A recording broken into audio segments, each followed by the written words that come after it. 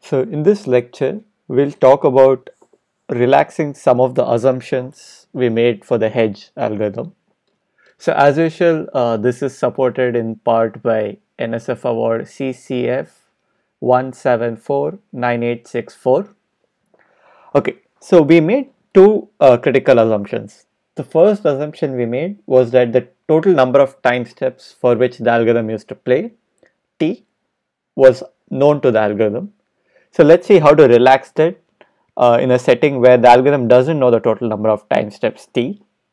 And the second thing we assumed was that the payoff range was in the range 0, 1. So what if the payoff range is in some arbitrary range A, B, and critically A and B is unknown to the algorithm? So we want to see whether we can push or modify the hedge algorithm in both these settings. It turns out that by using a very simple technique called the doubling trick, we will be able to handle both these scenarios. So henceforth, we will just not worry about these being binding assumptions. In a sense, they are kind of easy to handle even if these assumptions don't hold using this doubling trick. And we'll see what this doubling trick is. Importantly, this doubling trick is applied in many scenarios. So it's applicable in various scenarios. For instance, it's also applicable to all the bandit algorithms we will see. So doubling trick is a fairly general strategy which you might want to try. Okay, so let's look at the first assumption, which is the unknown time step T. So this is also sometimes called the anytime guarantee because of the following property. So previously what we proved is that if you fix a time step tau in T, then you have the regret of the form that with probability at least 1 minus delta, the regret up till the first tau time steps, which I will denote here by r of tau, is at most square root tau times log of k over delta, right? And critically, to achieve this regret, the hedge algorithm needed to know the learning rate eta, and this learning rate eta depended on tau. So it depended on tau as eta was square root of log k over tau. So instead, what we will now show is that using this doubling trick, what we will be able to get is that simultaneously for every tau in T, the regret up till the first tau time steps r of tau would be at most order of square root tau log k T over delta with probability at least 1 minus delta. So note that there's an extra T hiding inside the log term. This is not too bad because usually delta would be something like 1 over polynomial in T. So up to constants, these two bounds are the same bounds. But critically, what we would get is we would get this bound which is holding for every tau simultaneously, and that this T is unknown to the algorithm. So this could be some T which is fixed by the adversary a priori, but it's unknown to the algorithm. So our goal will be to see how do we get regret of this form. Okay, so the strategy is going to be fairly natural. So let's say n is the smallest value such that t is greater than 2 to the n minus 1. So n is the largest power, or like t is greater than the largest power of 2, where and n is the logarithm of that. And here n and t is unknown to the algorithm. Okay. So what is this doubling trick? So the doubling trick is fairly natural. So you split the algorithm into many epochs. So let me index each of these epochs by 0, 1, so on up till n. And within each epoch, set the learning rate eta of EP to be square root log k divided by 2 to the power EP. Right? So in epoch EP, your learning rate is square root log k by 2 to the power EP. And then just run hedge with this learning rate in between the rounds 2 to the EP and 2 to the EP plus 1 minus 1. So essentially, you are just dividing the total number of time steps into exponentially increasing time steps, and then you are running hedge in each of these steps. So this is 0. So your this is say 2, 4, 8, and so on, and you're running hedge within each such episode or epoch with a different learning rate, and here the learning rate is just e of that particular that particular epoch. So it's a fairly natural algorithm. This uses hedge as a black box. So hedge requires only a learning rate eta. We are providing that data, and then we are running hedge in a black box manner. So this can be used for other algorithms instead of hedge, where you will run some other algorithm in black box, which is why this doubling trick is kind of a general technique. Okay, so let's see what kind of bounds this gets. So the theorem is that with probability at least 1 minus delta, we have for every tau belonging to t simultaneously, the cumulative regret between time step 1 to tau of ft of a star minus t equal to 1 to tau ft of at is at most the order of square root tau times log of kt over delta, right? So this is going to be the regret guarantee we get. And here you might ask, what is this a star? So the a star is the best action for the, if you fix the instance to be from 1 to tau. So in particular, the a star can depend on various tau. It can be different for different tau. So maybe we should, let me just give a subscript tau to this. So the best action for time for the, if you fix the instance from 1 to tau, what is the best action in hindsight? Okay, so let's see the proof. The proof is going to be fairly straightforward. So look at some epoch 2 to the ep and 2 to the ep plus 1 minus 1, right? So the length of this epoch is 2 to the ep. So there are 2 to the ep number of time steps. And the previous hedge guarantee implied that between time steps 2 to the ep and 2 to the ep plus 1 minus 1, the best action in hindsight for this particular set, right? So for this episode or this epoch, what is the best action minus the cumulative regret in this epoch by the algorithm. So the difference of this was at most 8 times square root 2 to the ep times log of k over delta, right? And this, so here I'm writing this to be as kt over delta, and I'm saying that the probability is 1 minus delta over t. Same thing. So that finally we'll take a union bound over all t time steps. So I'm writing it in a slightly modified form. Okay, so this was what we saw so far. This is a standard hedge guarantee for this particular time interval. So what is our strategy going to be then? So we'll look at two kinds of tau. So the first tau is a tau that is a power of 2. So some tau is 2 to the L for some L in 0, 1 to n. And we'll look at another tau which is in between two epochs. So it's between 2 to the L and 2 to the L plus 1. And the tau is somewhere in between. And we'll show that in each of these two scenarios, the total cumulative regret R of tau is at most order of square root tau log of kt over delta with probability 1 minus delta over t. So for each such tau, we'll show this thing, and then there are at most t such cases. So if you take a union bound over t, all such t cases, we get the required theorem. You get that with probability 1 minus delta. R of tau for every tau is at most O of square root tau log kt over delta. Alright, so this is going to be the proof sketch. So our goal is now to prove both these statements here. Okay, so let's look at now the scenario where tau is 2 to the L for some L equal to 0, 0 to 1 n. So tau is a power of 2.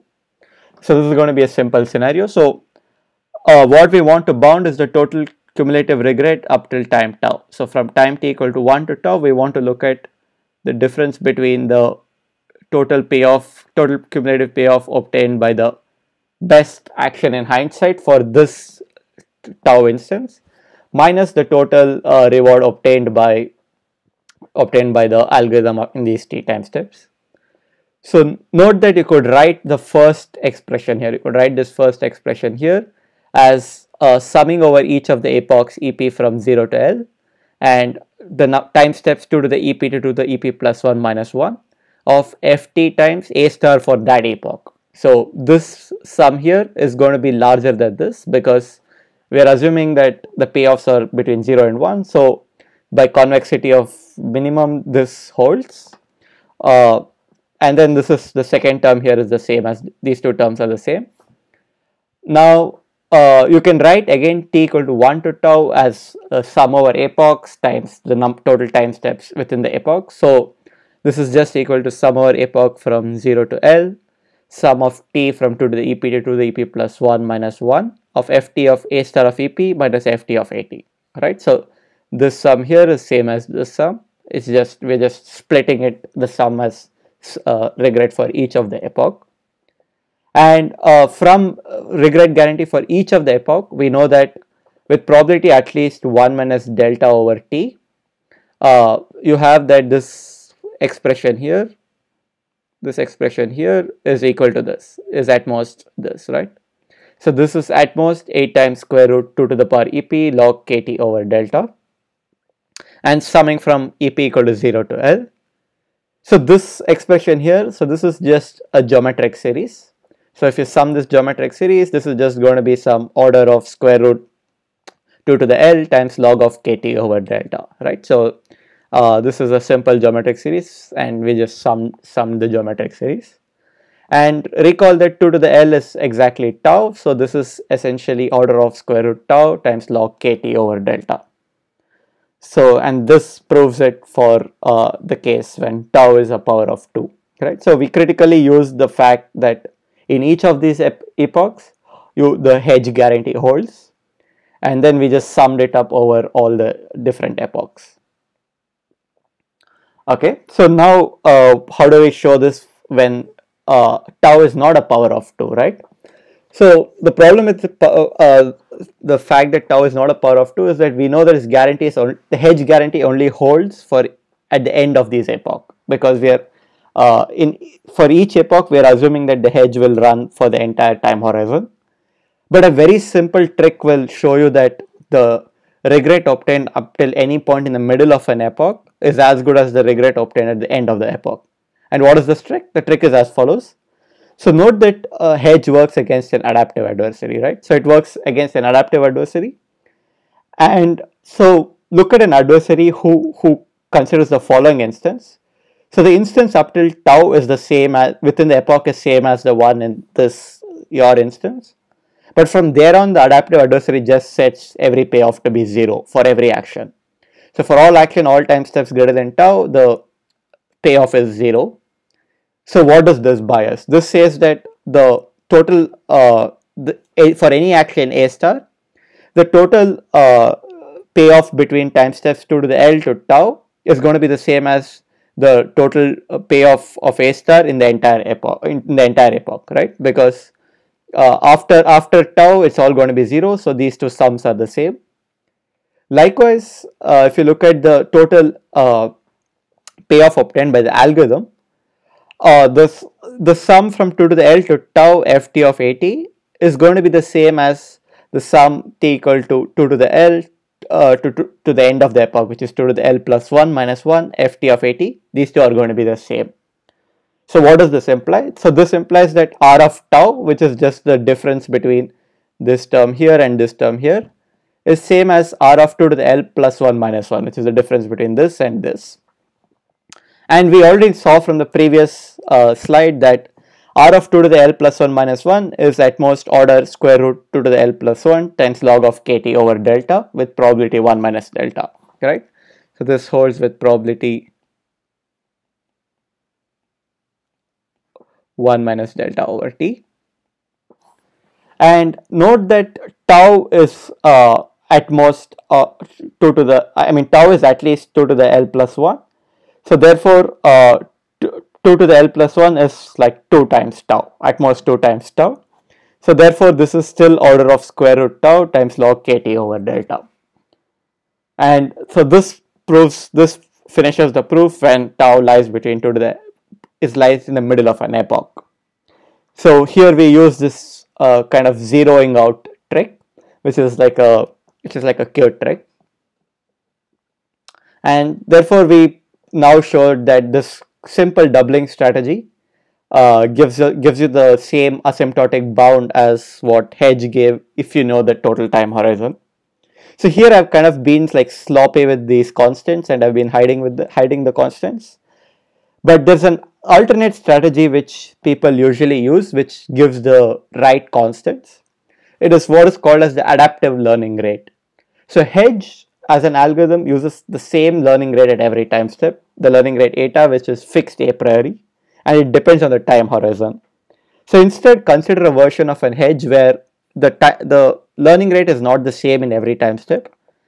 Instead, at every time step t belonging to capital T, the hedge uses the following learning rate. It uses the fact that eta t is square root log k divided by t, right? So to set this particular learning rate here, it need not know the total number of time horizon. It just needs to know the current time step t, which it can keep a counter and know what it is.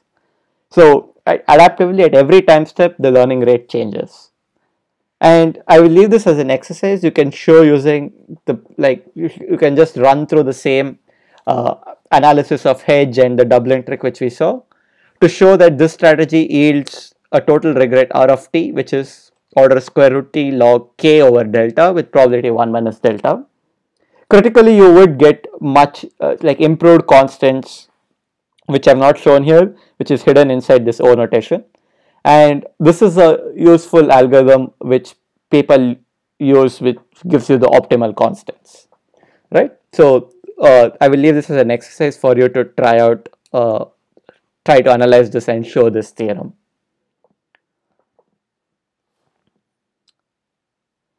Okay, so now let's look at the second part, again using doubling trick. So the first, so what if the payoff ranges are different from 0, 1, and suppose they're also unknown, right? So before that, let's look at the known payoff range. So suppose the payoff range is known, but it's not 0, 1, but the range is some alpha, beta. So for some known values of alpha and beta, the range is in alpha, beta. Excuse me.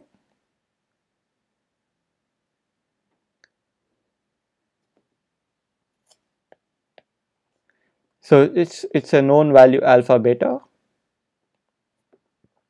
which is known to the algorithm, right? Okay.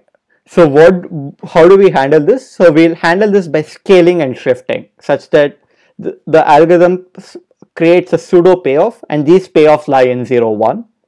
So what exactly do we mean by that? So the algorithm receives a payoff ft of a. So instead, the algorithm constructs a pseudo payoff ft prime of a, which just subtracts alpha and divides by beta minus alpha. So what we end up doing is that this ft prime of a lies in 0, 1, and now we can just simply run you can simply run hedge by giving ft prime of a to the hedge algorithm, and we know that you get standard guarantees on ft prime of a from what we just saw in the previous lectures, since that lies between 0 and 1. And then a simple algebra would show that the regret you get on your true payoffs, which is ft, would be of the following form, that with probability 1 minus delta, the regret term here on the left hand side, which is ft of a star minus ft of at summed from time t equal to 1 to t, will be at most beta minus alpha times square root t log k over delta. So the additional term beta minus alpha shows up here, rest all was whatever hedge guarantee gave when it was between 0 and 1. So if the length of the range increases by, say, beta minus alpha, your regret gets a multiplicative factor of beta minus alpha. So what do we do now if the payoff ranges are unknown, right? If alpha and beta are unknown. So you just learned a new trick called the doubling trick. So we'll use the same thing. So let's say alpha and beta are unknown, and we'll use a doubling trick on this value m. So let m be this value which is powers of 2. So the algorithm will start with 2 to the L, where L is 0, 1, and so on. And you just let alpha to be minus m and beta to be plus m. And anytime you receive a feedback ft of a, which is either strictly smaller than minus m or strictly larger than m, then you just update your m by multiplying it by a power of 2. So it's a simple strategy. So m is kind of like the maximum absolute value of your payoff, and you're just using the doubling trick on the maximum absolute value. So I won't prove this, but using the same proof which we just saw for the case of unknown time horizon, you can show the following statement, that after t time steps with probability at least 1 minus delta, we have the cumulative regret for the t time steps, which is r of t here, is at most beta minus alpha times square root t log kt by delta, right? So you get the same regret bound up to constants as you would have got in case you knew the range beta and alpha. So I would leave this as an exercise for you to prove. And with that, we conclude the lecture on how to use the doubling trick to kind of get past some of these assumptions on known quantities. So as I said, doubling trick is an important quantity or an important trick you want to keep in mind. And anytime you don't know a particular quantity but you think it can be estimated online, so it's a strategy you might want to try.